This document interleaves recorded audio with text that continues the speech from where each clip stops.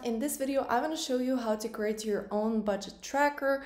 And also, let me just tell you that if you're just going to use it on your computer, it might be a little more difficult to track your expenses. I personally, what I do, I create the spreadsheet on the computer. Well, I have the template already, but I created the template, and then when I get paid, that's when I kind of sit down on the computer and just put in all the bills and things. There's some expenses like the internet, phone, rent that keeps coming up and is the same every month. But then there's all those small expenses, and what I like to do is actually just have this spreadsheet on my phone as well. And because this is Google Sheets, we can just see it in real time and I can type it in, because if it's not on my phone, then I forget to type it in. And another way to do this is to just write somewhere in your notes and then type it in at the end of the month. Okay, so how can we create something similar to this? So I want to show you the main functionalities you need to know, and honestly, it's really not that hard. One thing I'm going to say is that we're going to first create a new file, and when you go to new, you can choose from template gallery. So let's click there, and actually this is really nice because there are some things you can use already that is on Google Sheets. So all of these, if something looks at least a little bit similar to what you want, then I highly recommend that you go ahead and check it out. So for example, I get the annual calendar that I sometimes use. You could also use this monthly budget, but today I obviously will show you a different kind of sheet. But if this is enough, then you could just use this and maybe change some fonts, and that would be it. So now that we create our own, we start with a blank canvas, which is a little bit annoying, but don't worry about it. So the first thing is I just want you to have at least a basic table like this. So you have your income and your expenses. So that's what we're gonna do. So I'm just gonna type in income, and then here, as you can see, I have prediction and actual. So again, don't have to actually do this, but if that's something you want to think about, especially if your income is different every month like mine is, then obviously you want to have it here. Then of course the formatting, you can select it and make it to whichever font you want. And I usually like some more quirky fonts for myself. But again, your choice. So here, that's it. And then we just type in the number. So let's say I'm going to type in 1,000. And then here you can choose the currency. So we can go to format, number, and then go to custom currency. And then you can just choose whichever currency you want. Now you can see, I can see the cents as well. If I don't want that, I can just click twice here and I don't see it anymore. So here we can type in the prediction and we can type in the actual. So let's say it's the same. So I'm just gonna type it in here. Now I write down what it is that I'm getting. So let's say this is some side hustle that I'm working on. So then I'm gonna type in side hustle, and then I'm just gonna type in the numbers. Then you could also type in your job and write your job's income here, and like that. Now, if you type it in and it's not changing, is because what we need to do is we need to click here, and then we're just gonna drag it out. If you only have a couple of sources of income, or you just have a job, then obviously you don't need such a big table. So we're gonna pretend that that's all it is. And I'm just gonna change this to different colors.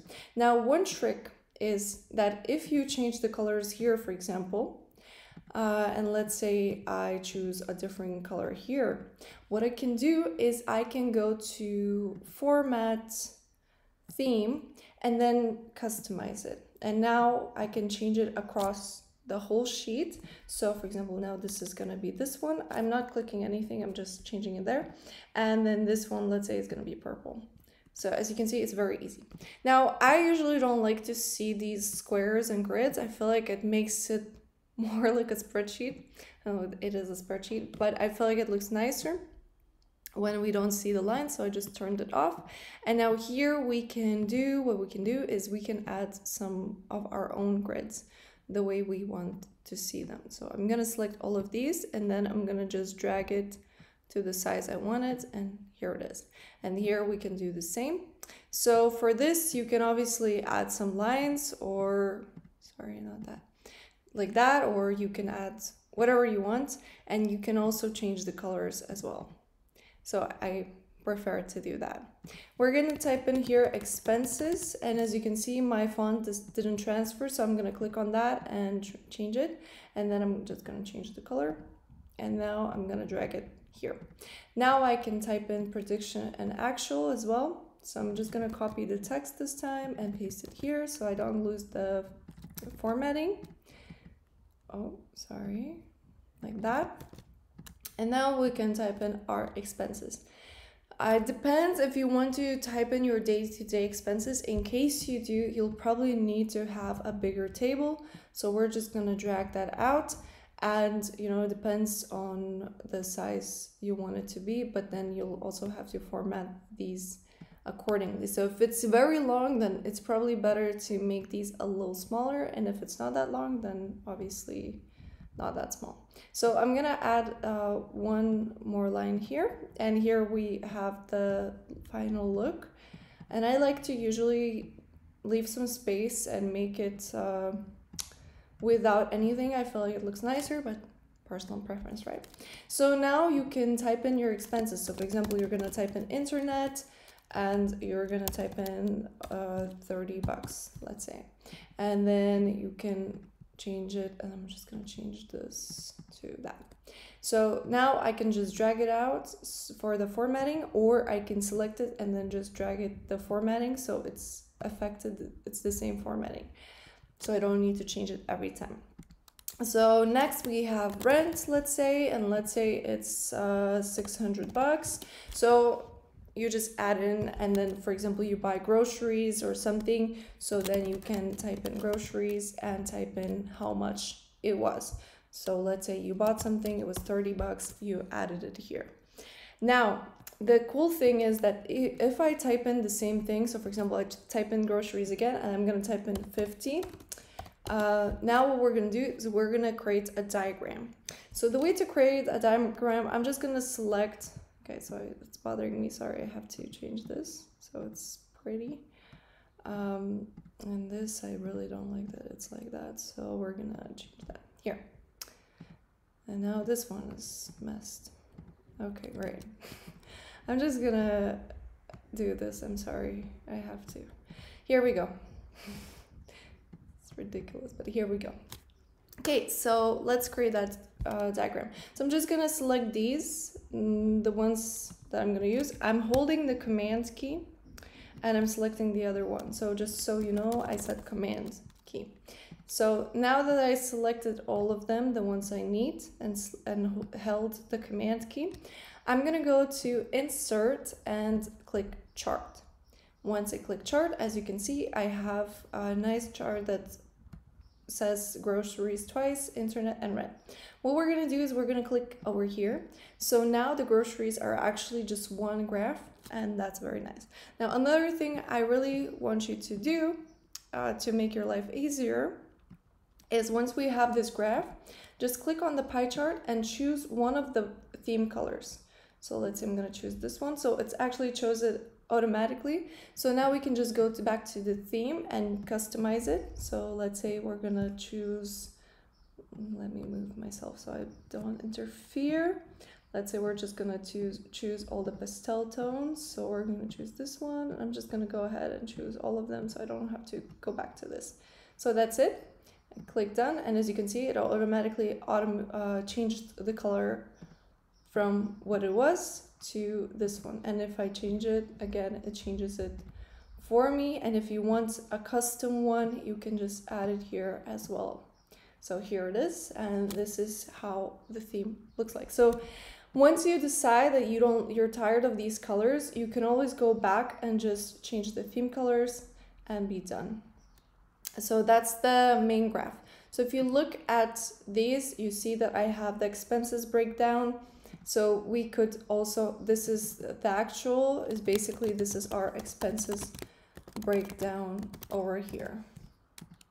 And if I add more things, so for example, I type in groceries again and I say it's 30, then it becomes bigger as well.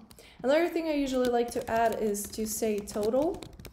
And here I'm gonna just put the sum, and I'm just gonna drag these and have the sum here.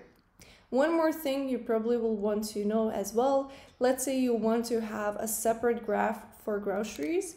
So what we can do is we can add groceries here, for example, and have them here. And then, so this would be, you would write specific groceries so groceries, for example. And then here, instead of writing this, you would write the place. So for example, if you bought it in something in Target or in Walmart or whichever else, you would type it in here. And the way this would work is that you could choose. So instead of typing it in, you could choose. So for example, let me delete this so it's more clear. So let's say you go to Target, Walmart, and other places, and you just want to keep them here.